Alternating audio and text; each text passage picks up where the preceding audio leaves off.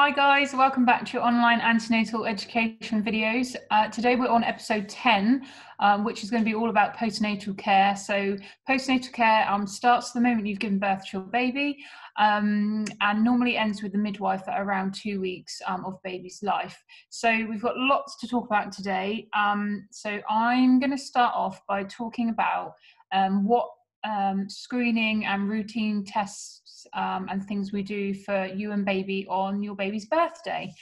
So obviously we've talked about the importance of doing the golden hour with your baby, so all of that skin to skin and initiating breastfeeding or bottle feeding. Now once that's all done and baby's a little bit more settled, that's the point in which we'll do things such as weighing your baby. Now we know that lots of you are always really keen to know how much baby weighs. And normally once babies come out, lots of people say, oh, how much does the baby weigh?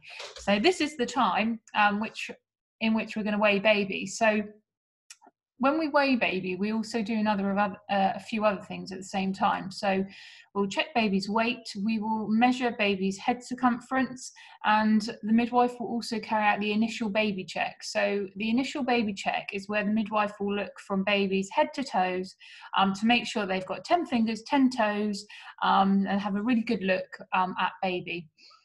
Now, obviously, once we've done all of our checks, we'll tell you if there's anything that we think needs to be seen further for by a doctor, for example. But if everything's all normal, then that's the time when yourself or your birth partner can put on baby's first nappy and put on baby's first outfit. So you can, obviously, we let you do that because obviously it's really important that you do the first nappy and clothes to your baby, but we will be there as midwives to offer tips for you first time parents if you need them, such as what way the nappy goes on, and people often ask us as well about the umbilical cord, so we'll be there offering lots of top tips.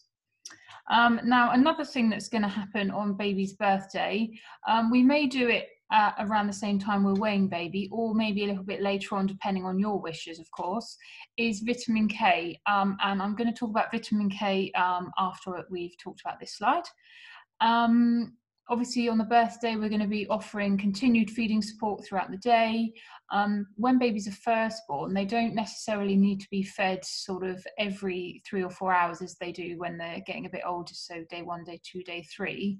For breastfed babies, we know that they may only feed 3 or 4 times in the first 24 hours, but as midwives, we'll be there on hand to give you lots of feeding support. Also on the birthday, we may commence any observations which are clinically indicated for your baby. Now, obviously not all babies need observations, but there are some that we know who may be at higher risk of things such as infection or withdrawal. Now, things that we link to sort of higher risk of infection is meconium in the waters, if your membranes have been ruptured for a prolonged period of time, withdrawal observations for particular drugs that you may have been on in pregnancy. Now, this list is sort of endless. There is lots of reasons why your baby may be on observations, and the midwives will talk you through quite in detail why we'd like to do them and what we're looking out for. But observations of baby are just checking their general colour and well-being and handling, and checking their temperature, heart rate and respiratory rate, and we'll sort of be doing that quite regularly throughout the first day of life. We may also commence the hypoglycemic protocol. Now this protocol, some of you ladies who may have diabetes or gestational diabetes may have already had this discussion with your doctor or midwife. But there are other babies as well who may need to be on the protocol. And what this protocol is just monitoring for low sugar levels in babies. And we know that babies born to mums with diabetes are at slightly increased risk of having trouble with regulating their own sugars in the first day of life. And other reasons, such as if your baby's been born and is over 4.5 kilos or under 2.5 kilos, or if you've been on any particular medication in pregnancy that we know can interfere with sugar control.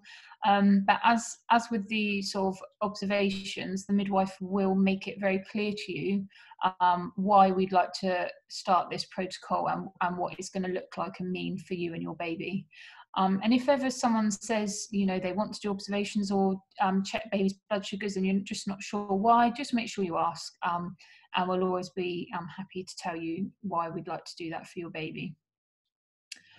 Now let's think a bit more about vitamin K, because this is the first sort of decision you're going to be making for your baby earthside. Now vitamin K is a vitamin which naturally occurs in many foods, and it's really, really important to help with a number of our body's normal functions. And one of those functions that we look for in particular is blood clotting.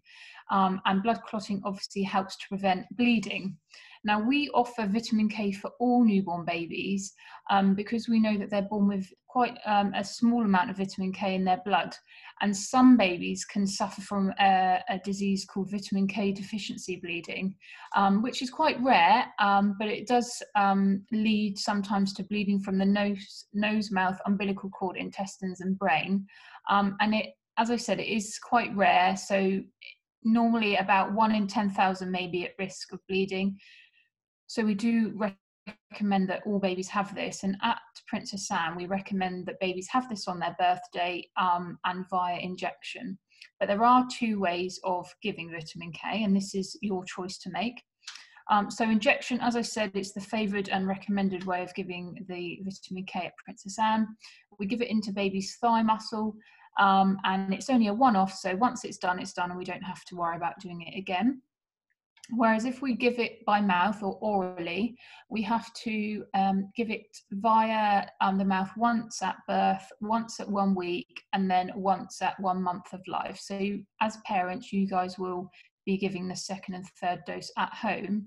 And the reason why we administer that 3 times is because we know that the oral dose, babies can spit it out. So we know that we're making sure that they're definitely getting it in if they're having it orally. But as I said, it's totally up to you what way you want to give it to your baby, or if you don't want to give it at all. But if you're just torn between giving it and not giving it, just please make sure you talk to your midwife about the vitamin K. There is no risks associated with it. There was some evidence many years ago that linked it to some childhood illnesses, but that research has all been sort of found to be unreliable. So there is a fact sheet which we can put up for you for a link, and you can have a little read through that. So that's a bit about vitamin K. I'm going to hand over to Amy now, who's going to talk to you about everything that will be happening on day 1. Hello, thank you, Laura. Okay, so on day 1, hopefully you will have had some sleep over baby's birthday, but not too much, I wouldn't have thought, because baby will be feeding very regularly overnight. Usually in the first couple of days after your baby's been born, you will be offered a NIPE exam, which is a newborn initial physical examination. And it's a little bit like an MOT. It's how I always describe it anyway, like an MOT. We're going to look at baby from top to toe. We're going to look in the baby's eyes and make sure they've got a red reflex. We're going to look in the mouth and in the ears. We're going to check baby's tummy to make sure there's no lumps and bumps where there shouldn't be. We're going to listen to their heart and make sure that their heart rate and their rhythm and all things with their heart is nice and normal. Sometimes we can pick up small heart murmurs, and if we do, then they're checked by a neonatal doctor as well. Usually these are quite benign and quite normal actually in the first couple of days of life when they're transitioning to life outside the womb. But occasionally they can prolong, so we just keep a close eye on those if we do pick them up. We also check the baby's hips, which can seem quite brutal at the time, but we're not hurting the babies when they're checking their hips. It's just that they're in a position that they're not naturally in. And when we're checking the baby's hips, we're just checking for normal movement of the hips and the legs, and to make sure that there is no dislocation of the hip joints. So we'll be looking at that. Then we turn the baby over and look at the baby's back, and we're noticing any marks from birth or anything that might be not normal, and it's just a big MOT of the baby just to make sure they're fine. So that's usually that. If your baby was born at home, it might be that one of our community midwives who are specially trained in NIPE examinations will come to the house to do it. or it will mean if you've had your baby in the hospital, certainly at the moment with COVID-19 around, I think what we're doing is making sure the NIPE examination is done before you are discharged home, so that you don't need to come back to the hospital to have that examination done. If you've got any questions at all about the newborn examination, or any queries, then please just ask the midwives on the ward or speak to your midwife. And that's that. So I'll move on to poopy nappies. We have a slide here that I'll just go through with you. So nappies can be a bit odd in the first couple of days. I'm sure you've probably heard already that when your baby is born, this is the kind of thing you're going to be seeing. It's a little bit like a marmitey, tarry, black, gloopy stuff that's quite sticky, and can take a little while to wipe off. Babies usually would have 1 or 2 of these nappies a day, and 1 or 2 wees in the first 1 or 2 days of life. It's really important these nappies are changed pretty much as soon as they've done them, really, because once they dry on, it's quite difficult to get it off. So just try and make sure that you change the nappies regularly, and that this is cleaned as soon as possible. We do advise that baby wipes not be used in the first couple of days, or in the first couple of months actually of baby's life, because water and cotton wool is much more gentle on their skin. So just make sure you've got some cotton wool and warm water to be able to do that with. So if I move on to day 3 and 4 for nappies, as you can see, the nappy is changing colour slightly. It's not so black and tarry now. It's a little bit greeny. It's like a seedy, greeny, yellowy changing stool is what we say. And that's what you're experiencing on day 3 and 4. And then by the time baby is 5 or 6 days old, it looks a little bit more like chicken korma, like a yellow colour. This is the normal kind of colour we'd like to see in your baby's nappies. And of course, the older they get, the more they will be peeing and pooing. So that's just something a little visual aid there for you. Hope you're not eating anything at the moment. Okay, so going back to day 1. So another thing that will happen in hospital when you're in for the first day will be the hearing screening. So we routinely check baby's hearing during the first 24 hours usually, and the hearing technicians will come around and gain consent from you to do this screening. And it's very simple.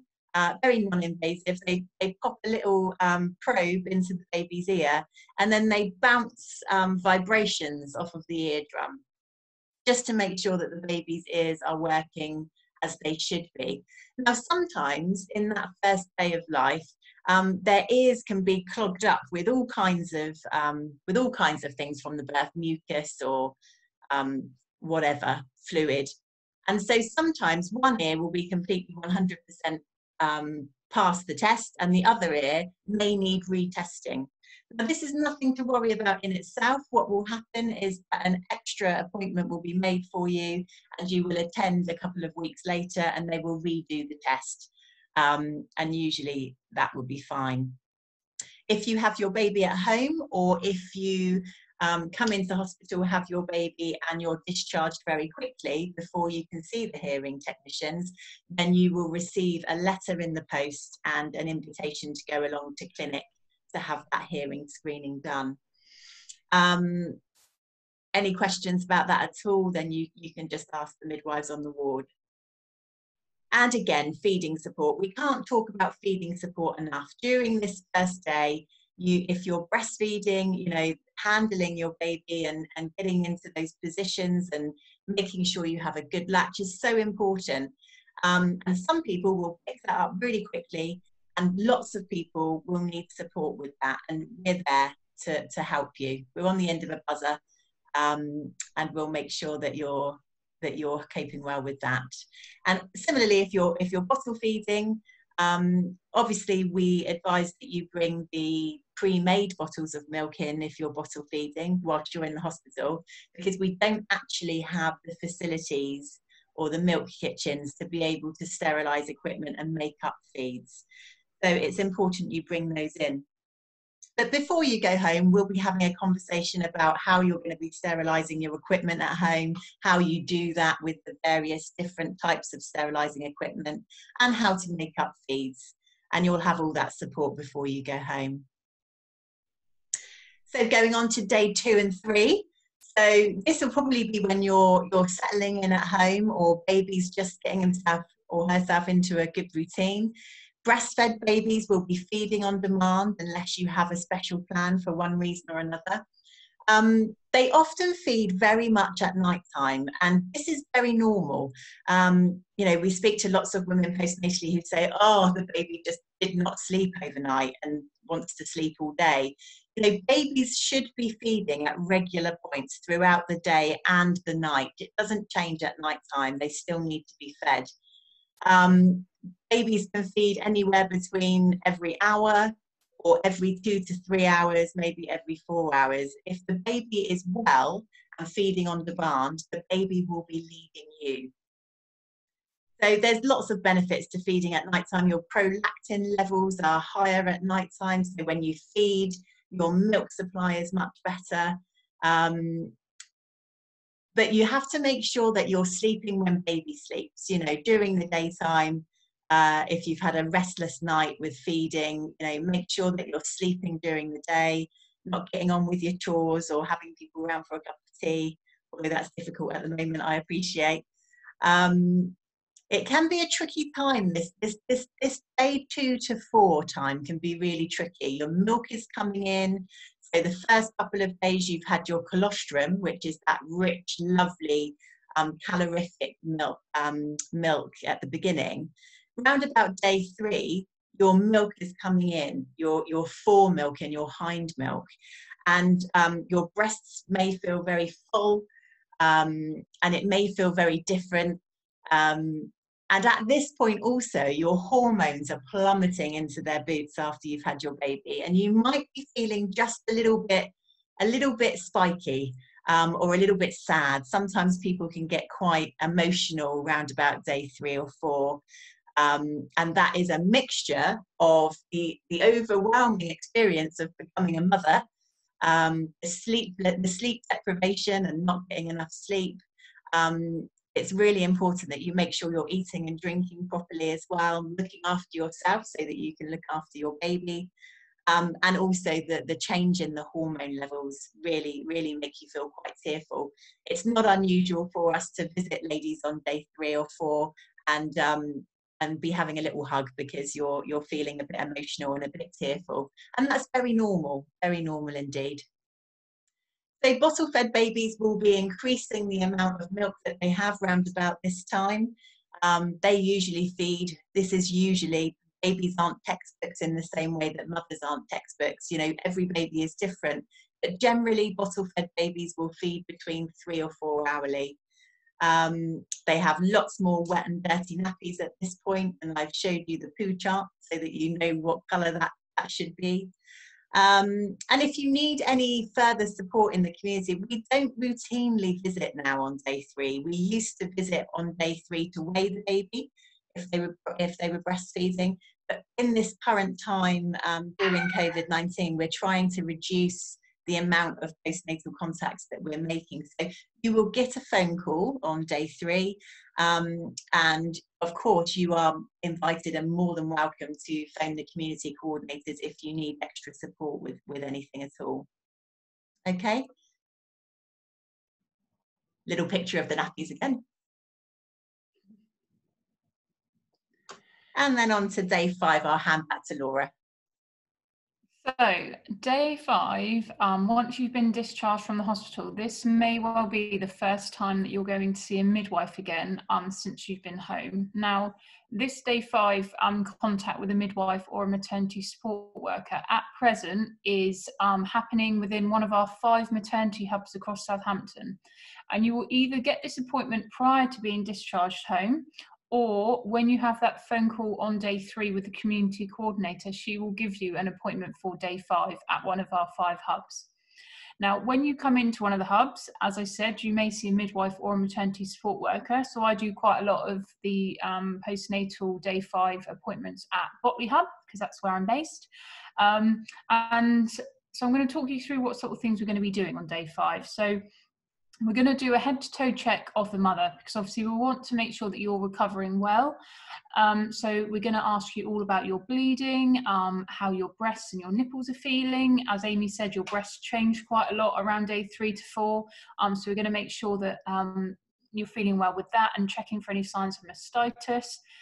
We're going to be asking questions about how your legs are feeling, making sure you're eating and drinking, because we're trying to rule out any signs of infection, any signs of clot in your leg or lungs. We're also going to ask about any history of high blood pressure and check your blood pressure to make sure that's nice and stable. And we're going to obviously ask how you're feeling emotionally. And a lot of the time, women say that they're feeling very tearful, which Amy said is very normal. And it is very, very normal because of the hormones and the milk coming in and being a bit sleep deprived. And obviously we can talk you through that and give you some good ways of coping with those feelings. What I normally tell women is to close the curtains, put on Netflix and eat some chocolate, because you don't need to be doing any chores at this point, just relaxing and making the most of this time with your newborn baby. Now, obviously, if you've had a cesarean section, we're going to be looking at your wound. So we're going to encourage you, or we can take off your wound dressing on day 5. And we're going to have a little look at the stitches underneath there. By this point, they've already started to heal. So we're going to make sure that that healing process is happening normally. We're also going to look out for any signs of infection in your wound. Now, a wound infection on a cesarean scar looks it gets quite inflamed, puffy, angry looking. So I do recommend women, once the dressing is off, to keep an eye on it and to make sure it's nice and clean and dry. We're also going to offer women who've had sutures, so stitches down below, a check of those stitches. Now, some of you may think, actually, I don't want you to have a look down there, because I'm quite happy that it's all fine and dandy. They haven't been causing me any issues, and that is absolutely fine. But others of you may think, actually, yeah, Laura, can you have a little check? Because I'm not quite sure what I'm looking at, and I'm not sure if it's okay or not, and that's absolutely fine also. And similarly with the cesarean wound, we're just looking out for signs of sort of inflammation, lots of pain, pus that's offensive smelling. And if we were to think there's any signs of infection in a wound or in your sutures down below, we can always take a little swab to rule out any infection. So we'll be doing that on day 5. And then we move on to baby. So when we are looking at babies on day 5, we are checking out their behaviour. We're going to ask you lots of questions about what their feeding pattern has been like, what their colour's been like. We're going to ask you to strip them down to their nappy so we can have a good look at them top to toe again. And then we're going to weigh them. Now, when we weigh babies on day 5, it is very normal to expect weight loss. Now, weight loss is normal up to 10% of baby's birth weight. So anything 10% or below is normal. If your baby was to have lost over 10%, the midwife would then talk to you about what action needs to be taken. Now, that may be just a feeding plan between the midwife and yourself, or that may look like a midwife phoning the neonatal team to ask for further support if we were concerned about the weight loss. Now, we are obviously really keen to know about the feeding, particularly in breastfeeding babies on day 5, because we want to make sure that from day 5 onwards they're going to be gaining weight. So we're going to be asking about the frequency of feeding, how long baby's feeding for, if you're happy with the latch. We're going to be asking questions about their wet and dirty nappies, because their wet and dirty nappies are a really good indication that they're hydrated and getting enough milk. And obviously we can answer any questions that you have about breastfeeding, and we can even help support you with a feed during that appointment and give you any top tips. Now, if your baby was to have lost over 10%, we would make an appointment with you a couple of days down the line to recheck baby's weight to make sure baby is gaining weight. And obviously that will be arranged with the midwife or maternity support worker that you're seeing that day. Now, another thing that we're going to be offering you at day 5 is the newborn blood spot test. Now, the newborn blood spot test is recommended screening by the government for all newborn babies, and I'm going to go into much more detail about this on the next few slides. So, newborn blood spot test. So you can see a little picture here on the left, and this is what the newborn blood spot test looks like when we're actually doing it. So you can see the little card there, and what the midwife is doing is we make a little tiny incision on the baby's heel, and we like to make sure the heel's nice and warm before we do it, because that helps with blood flow and makes it easier. And then we're going to get 4 little spots of blood in those 4 circles that you can see there. Now, the reason that we do this blood test on day 5 is because we're looking to find out if your baby has one of the 9 serious health conditions. Now, these conditions normally come from if yourself and your partner carry or are carriers of the same condition. So, as I said, it is quite rare for babies to suffer with these, but we do know that there is good treatment for babies with any of these 9 conditions. They're not curable, but we know that we can treat them to help improve their quality of life. So you can see all these conditions here. So you might have heard of things like sickle cell, cystic fibrosis, congenital hyperthyroidism, which involves the thyroid gland. And then we've got a number of very long named metabolic diseases down the bottom there. So those are all of the ones that we screen for routinely on that blood spot test. Now, obviously it is up to you whether you consent to this, but we do highly recommend that we take this blood test, because early treatment, as I said, can help improve their health and help prevent any severe disability. So that will be done on day 5. Now, what I also like to talk about is jaundice. So when I do the classes, I like to cover jaundice, because jaundice is quite a common condition which newborn babies can get at around sort of 3 to 5 days of life. So a lot of people know what jaundice is. It's when the skin goes yellow. So I'm going to talk you through it in a bit more depth now. So jaundice is the yellowing of the sclera, so the whites of the eyes, mucous membranes such as the gums, and skin due to a substance in the blood called bilirubin. Now, bilirubin is produced when red blood cells break down, and we know that babies have a lot of red blood cells.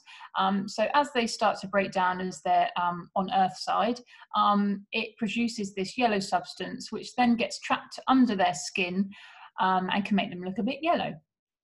Now, some babies may also show other symptoms of jaundice, such as pale stools, so white poo, dark urine, and just being quite tired and reluctant to feed. Now, if you notice that your baby is yellow and has any of these symptoms at the bottom, you must call either the community coordinator, Broadlands 111, to make sure that your baby is seen, to make sure that we're definitely checking over the baby, and maybe even checking the baby's bilirubin level. Now, as I said at the start, jaundice is very common. So it is estimated that 6 out of every 10 babies develop jaundice, and 8 out of 10 babies who are born prematurely, so before 37 weeks of pregnancy, can develop jaundice. So it is very, very common. But only around 1 in 20 babies have a bilirubin level high enough to require treatment. And jaundice often starts around 48 to 72 hours of life. And when it does start around that time, that is normally classed as a normal time or physiological jaundice. If you notice that your baby is becoming jaundiced before 48 hours of life, or particularly in the first 24 hours of life, you must alert a healthcare professional to that, so we can check baby over and make sure that there's no underlying health conditions that are causing this.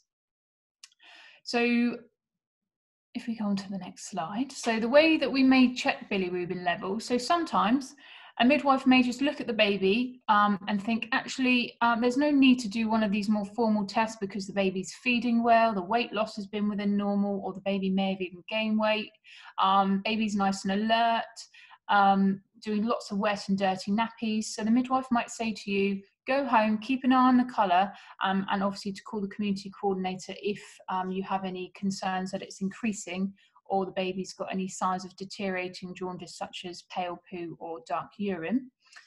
Or we may use a small device called a bilirubometer, which shines a light on the baby's chest, and it's like a little, I don't know how to call it, but we touch the machine on the baby's chest 3 times, and then it gives us a reading, which we can then plot on our graph and see whether it is at a level that requires any treatment. And then even more formal test is taking a blood test, so a sample of baby's blood, to check the serum bilirubin levels. Now, if that bilirubin level on the first bilirubometer is looking like it's quite high, we would then recommend that you go into the hospital and have a serum bilirubin taken. Or if we think actually we just definitely need to get a blood test taken because baby is looking rather yellow, then we would ring the neonatal unit and send you up to them.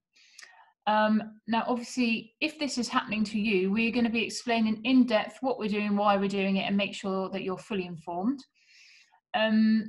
But as I said, sometimes we're quite happy for you guys to go home and monitor it yourself. And what we would often do is make an appointment to see baby in a couple of days' time for a midwife to review baby again and make sure that the jaundice is getting better.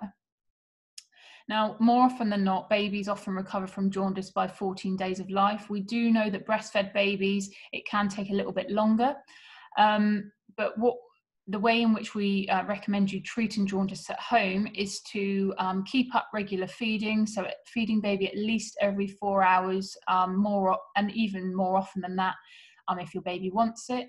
Keeping an eye on baby's wet and dirty nappies, reporting any signs of deterioration to a midwife, 111, or your GP. And as I said, some babies who require sort of a serum bilirubin test, if we think the level is high, they may then need treatment in hospital. And this will be discussed with you by the professional who's taken the test of the bilirubin level. Now, I hope that's been informative with regards to jaundice, because as I said, jaundice is very, very common. So it's important for you guys as parents to know sort of what's normal and what's not, so you can report to a midwife or GP or 111 if you have any concerns. But I'll hand over to Amy to talk about what will be happening on day 6 to 9 now. Thanks, Laura. So from day 6 to 9, we don't have any formal routine visits. It's really individually based. You know, if you guys need support with feeding or if you need support with any other aspect of parenting, then you can phone us and make individual appointments for us to come and see you. But routinely, if everything is fine and your feeding is progressing fine, then we would make a phone call just to make sure you are okay.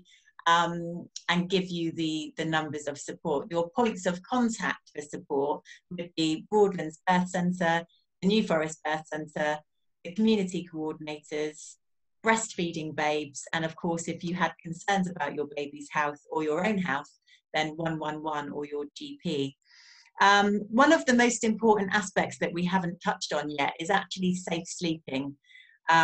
We would be talking to you about safe sleeping during the end of your pregnancy and certainly within the first couple of days of your baby being born.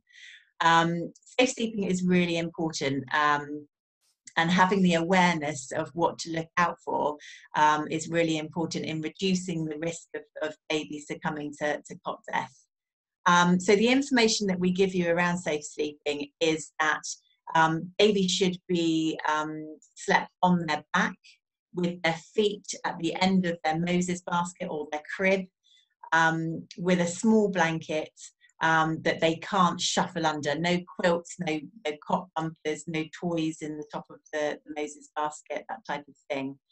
It's really important that babies don't get too hot. So we generally say baby will have one more layer than you have. So if you've got a vest and a nightie on, the baby would have a vest and nightie, a baby grow, and a small blanket over them. They don't need to be snuggled up with quilt covers or anything like that. They don't want to get too hot. The other thing that we suggest is that if there are any smokers in the house, that people do not smoke in the house, and if they do smoke, just to be aware that they are still breathing toxic fumes after 20 minutes of having a cigarette. So just to be aware that if somebody has had a cigarette, to wash their hands and change their clothing, and make sure it's been 20 minutes before they go near the baby, breathing on the baby.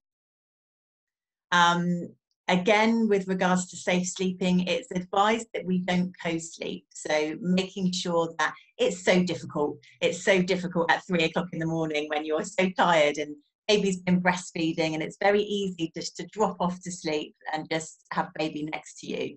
But it's so important that we don't do that, because we know that babies can shuffle down underneath the quilt. And if you're very tired, you might not notice that baby has shuffled down underneath the quilt. And obviously there is a risk of baby suffocating if that happens. So be advised, and it's strongly advised, that once you've fed the baby, pop the baby back into the Moses basket next to your bed, or wherever the Moses basket is. So we advise that babies are slept in a Moses basket in your room for the first 6 months of life. Obviously, as they get bigger and outgrow their Moses basket, then they can transfer to a cot. But it really is for ease of feeding, to be with you next to your bed, is probably naturally where you want your baby to be anyway. The other thing we talk about during this time is something called ICON. And it's something that the midwives will speak to you about before you get discharged home, or before they leave your house if you've had a home birth. ICON is about coping with crying babies. And we all know that when we are sleep deprived and we are stressed because we're overwhelmed by parenting, sometimes the cry of a newborn baby is difficult to cope with. The ICON programme is to let you know that it is okay to put your baby in a safe place in the Moses basket or in the cot and leave the room. You can put your baby down if your baby is crying and just leave the room for 10 minutes so that you can gather your thoughts and calm yourself, and then go back to baby when you're feeling that you can cope with that. There is lots of support out there for parents these days. You know, your friends and family can be good sources of support. Your health visitor, your midwife, your GP, you can cope. It's about knowing where you can get that support from, and knowing that you can put your baby down and have that time for yourself if you need it. Okay, so going on to day 10 to 14. This is generally when you'll be discharged from our care. If all is progressing well and you don't have any concerns, and we're happy that baby is progressing and feeding well, then we will generally give you a call between day 10 and 14. And this will generally be your named midwife, your lead midwife, so that she can offer you some continuity and say goodbye, because she'll definitely want to do that. And then we hand over to the health visitor. So the health visitor will then contact you via telephone, usually, sometimes a letter, but usually by telephone. And they'll organise a face-to-face appointment with you, either in your home or in a health visitor clinic type situation. And then you will meet them, and your health visitor then cares for you and your baby up until your baby is 5 years old. So they will be responsible for weighing the baby regularly, for immunisations. So when you get your red book, your red child health book, inside the red book there is a list of all the immunisations that will be offered to your baby from about 8 weeks onwards, and you can talk to your health visitor about those. Obviously, it's really important that baby is registered with the GP. So once baby is formally registered and has a birth certificate, go to the GP, register the baby, and then you'll be organising your 6-week check. So I talked about the NIPE examination earlier that we do on day 1. The NIPE examination is then in week 6. The GP will do that again with the baby, and give you a postnatal check as well, just to make sure that everything is going back to normal. We also then start thinking about contraception. Contraception is really important to think about at this point, because you are never quite so fertile as when you've just had a baby. And although we've really enjoyed looking after you, I'm sure you don't want us to see you again in 9 months' time. So contraception is really important. it doesn't matter what kind of contraception, the pill. Some people, after they've had a baby, would rather have a coil so that they don't need to worry about it for a long time, or an implant. They don't need to remember to take any pills or anything. But you can either talk to the sexual health services about your contraception choices, or you can talk to your GP and sort that out. I'll just add a couple of things just that have changed, obviously, with the COVID-19 being about. At the moment, the registry office isn't doing any formal registrations of babies, just because of obviously the amount of people that would be coming in and out of the registry office in Bugle Street. So don't worry about registering your baby formally at the moment and getting a birth certificate, because that isn't happening just yet. You will receive correspondence about that, but please still go ahead and register your GP at the GP surgery. That's really important. And obviously, as Amy said about the contraception, we are actually offering some contraceptive service at the Princess Anne at the moment. So we can give out the progesterone only pill if you would like it before you're discharged from Princess Anne. So if that's something that you think would be really helpful for you, because then you've got it ready and you can start it ASAP, then please make sure you ask the midwives on the ward about that one. But obviously, if you think actually the pill's not for me, then it would be a case of speaking to your GP at 6 weeks about other methods of contraception, or just making sure you've got condoms on hand, because sometimes women think, oh, I don't want to have sex yet, or I can't imagine having sex ever again, and that is fine. That is very, very normal, and women often ask, when can I have sex again? And it's not a case of there's a set date when. It's whenever you feel ready, whenever you feel comfortable and ready to resume sexual intercourse. That is a conversation that you can have with your partner. And we often recommend, having some lubrication for the first time you have sex, and making sure obviously you've got contraception on hand as well. So that's just a little bit about resuming sexual intercourse. And other women think, oh, I'm ready to have sex straight away, and that's also fine. But as I said, just make sure it's, under your lead when you're ready. Absolutely. Okay, so some good resources for your postnatal recovery that are available. Obviously, your friends and family, and I know that is particularly tricky at this particular time. But make sure that you use technology to be in contact with your friends and family. Use video conferencing, social media, that type of thing. Just keep in contact and make sure you're talking to your friends and family. It's really, really important. Your midwife and maternity support worker, your MSW, obviously they are on hand for your postnatal care, and they're here to support you with whatever you need. Your health visitor, your GP, and the 111 service are all also available. There's an amazing app called the MUSH app that is available to all new mums. It's an incredible app, actually. It was designed and set up by a couple of parents who met in a park, both of which were feeling a bit low and unsupported and a bit isolated. And as they sat on a bench and chatted to each other, they decided to set up this social network for brand new mums to come together and talk about the issues that they were facing together. And I know a lot of women access this app, and I know that it's been hugely beneficial. So we talked a little bit about the baby blues and feeling a little bit emotional after you've had your baby. It's very normal, as we've said, from day 3, 4 to feel very tearful and feel a bit low. It's normal to feel like that, maybe for a couple of days. It's not normal to feel like that for weeks or possibly even months. And it's very important to be very aware. And your birth partners and your friends and family will be the people who will recognise this sometimes before even we do, or you do it as mum. And it's important that we keep an eye on postnatal depression. It's something that we need to talk a lot more about.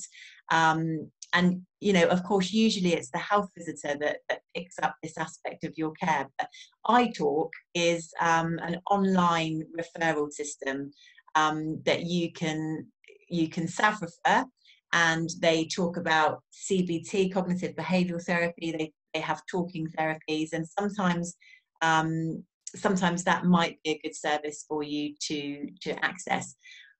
However, if you do feel that you are slipping into a postnatal depression, or you're just feeling like you're not quite yourself, it's so important to speak to your health visitor and your GP about this, so that they can make sure that you get the support that you need, and get you back on track. That's so important.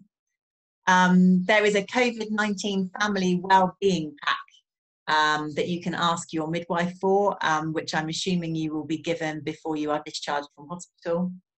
All kinds of information in there for your support.